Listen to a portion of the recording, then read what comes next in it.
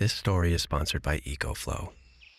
It was just before dark at the end of our trip when I suddenly turned down a nowhere back road and we ended up surrounded by the best fall color that we had seen thus far.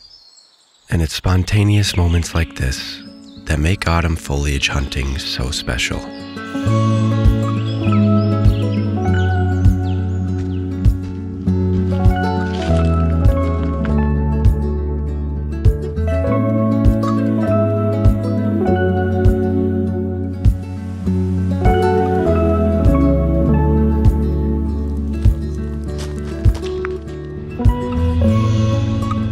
Loaded up Old Blue on a downpouring October morning and fueled up at the hometown diner before heading west. It's crazy how the shots you don't think are that important, like this, with a little bit of blue sky, green. Waves like that. And by midday, the storm broke and the sun came out, which gave us relief as we only had one night at this place that we had booked on a last-minute whim. And while the rain was supposed to continue back home, the Adirondacks had clear skies ahead.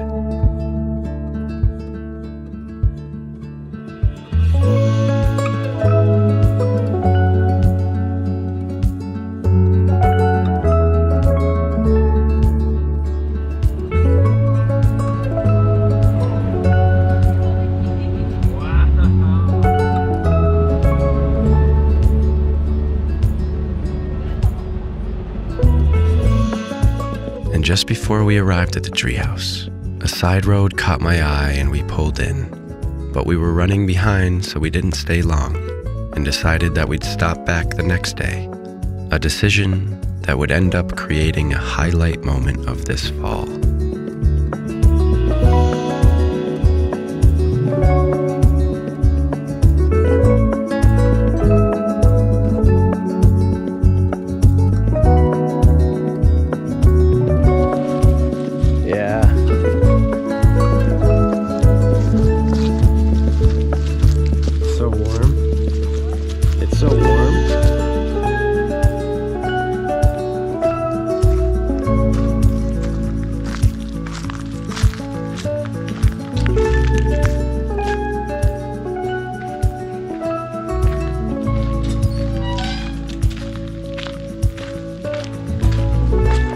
A blue morning ended in a golden eve as we arrived with enough time to explore the big property before dark.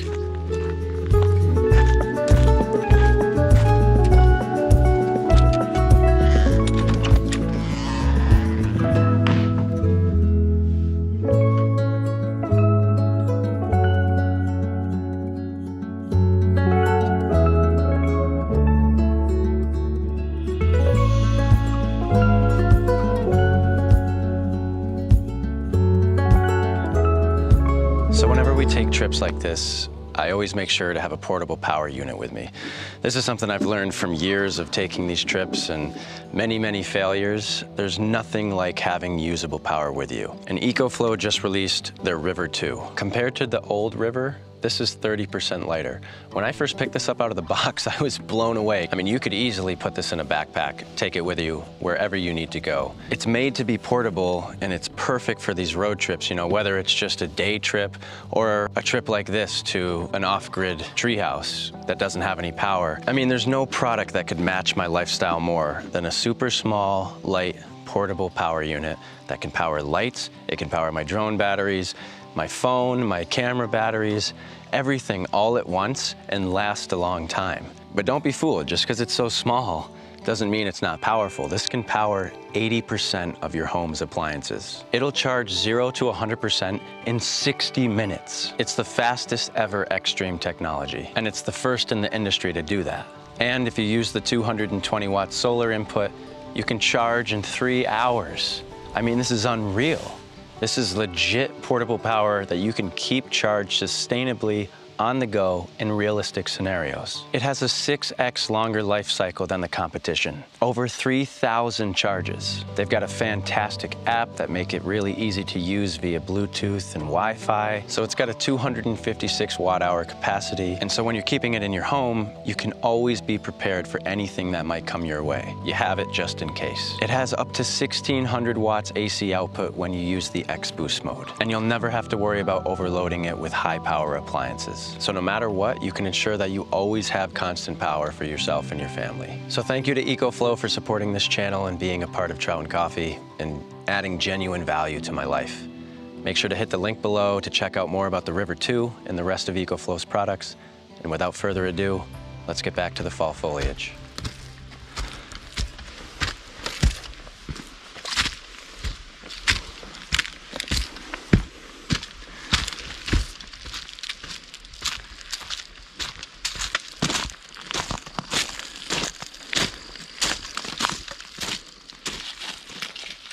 It was nestled on a hillside above the river, and though a lot of the surrounding area were pines, we were smack dab in the middle of a deciduous patch that was in full bloom color.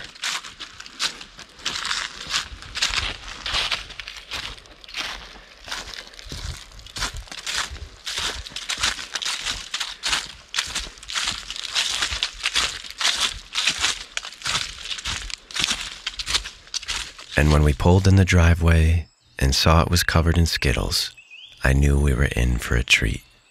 But that was only the beginning of the color we'd end up seeing on this trip. The foliage was a lot further along than back home. With the trees at peak and leaves just beginning to cover the ground, we couldn't have asked for better timing. And while I knew there would be decent color around these parts, we happened to get lucky, and there's no way to pinpoint it like this every time.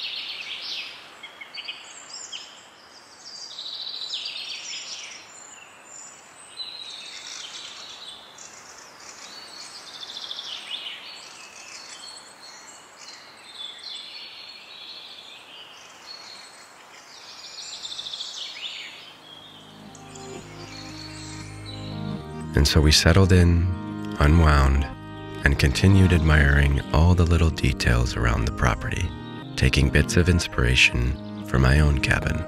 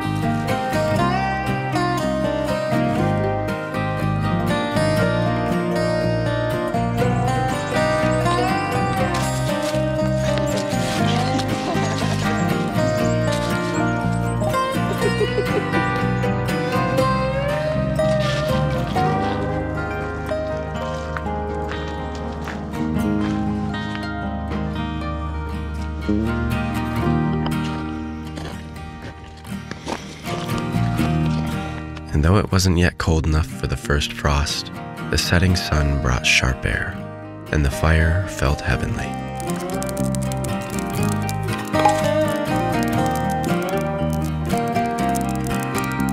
And so we got the flames roaring as the world turned blue.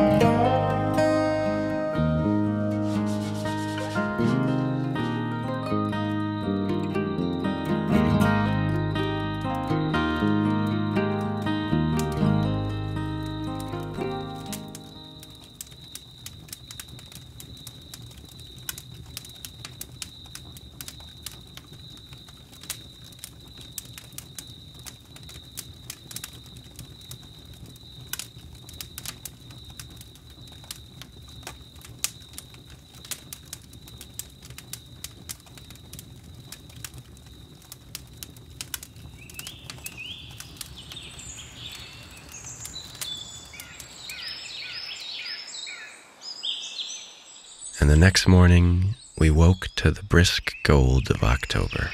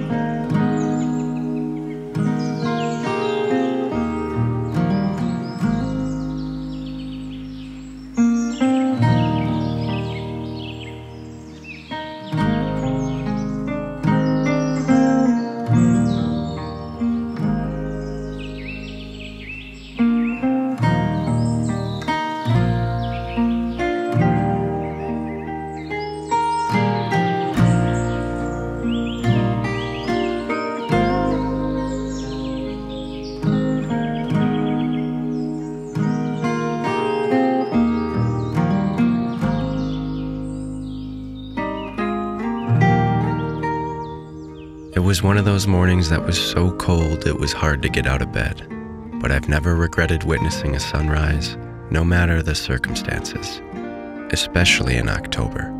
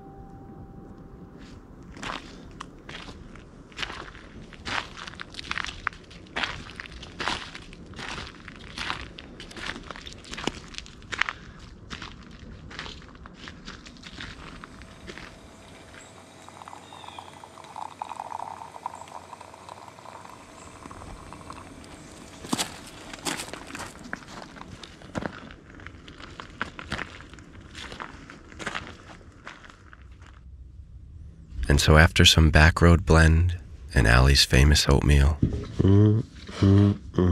we made some plans for how we would spend our one full day in the Adirondack Mountains. We had received some advice from the owners of the Airbnb about a couple roads we could take that should be filled with foliage, and we figured we'd use that as the backbone of our day, with a keen eye for sporadic back roads along the way. And Allie found a waterfall that she wanted to check out too.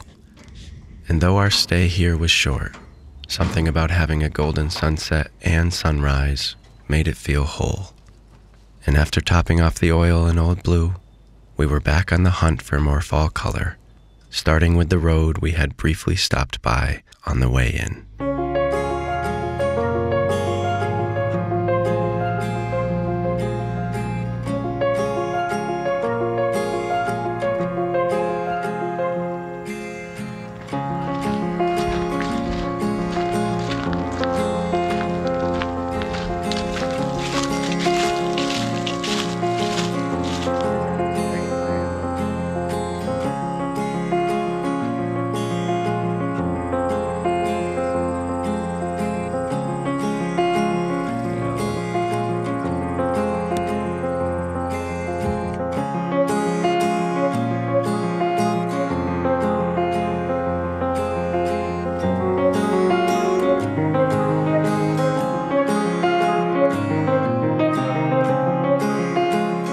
And as the leaves fell up and down the road and all around us, we savored this pinnacle autumn moment, as we knew it might not be matched again this season.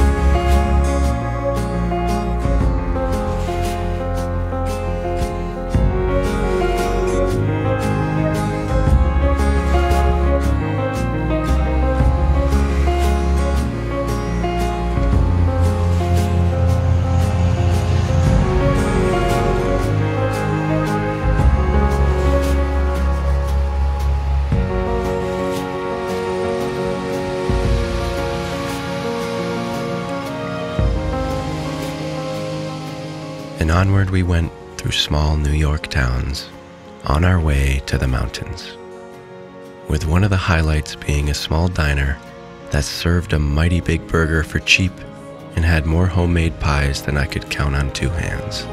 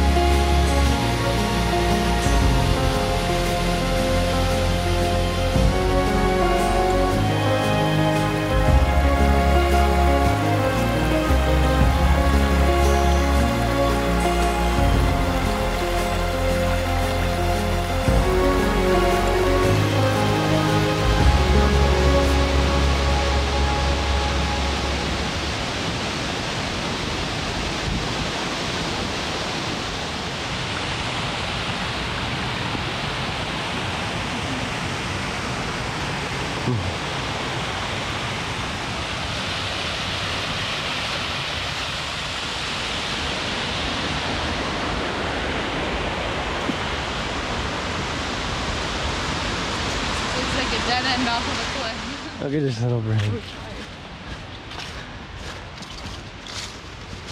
Pretty nice. Wait, what you left though? Oh wow. Another waterfall.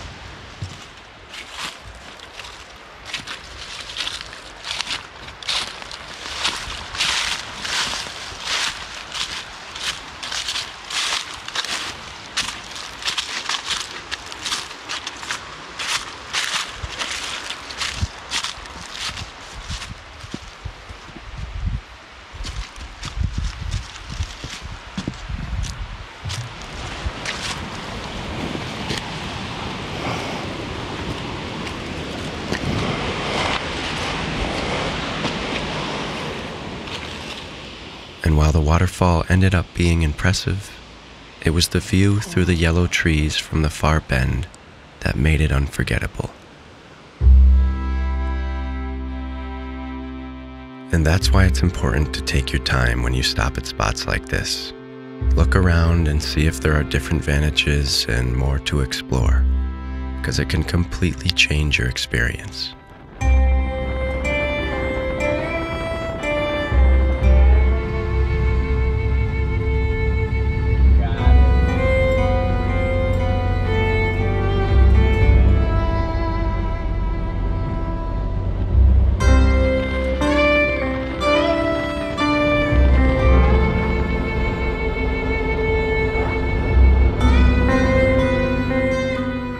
And as we continued onward, the color became more and more intense.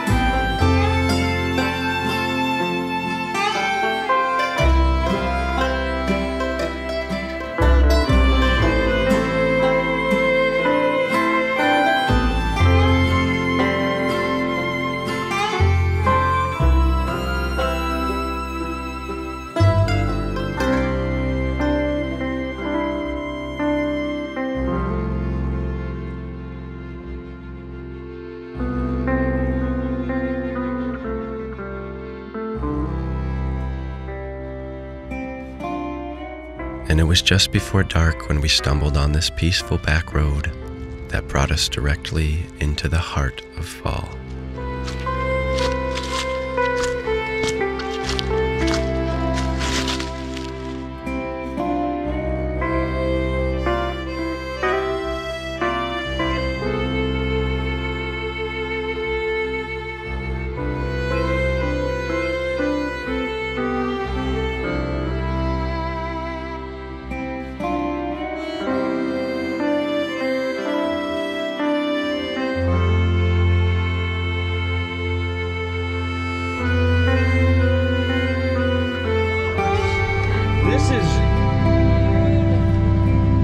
I've never been to a spot like this in the fall. And we wandered up and down that road in awe of the views, savoring the moment, as before long, these hills would be gray and bare. That's unreal. And we drove home with full hearts, as it was early October, and we had already witnessed autumn in all her glory. But this was just the beginning.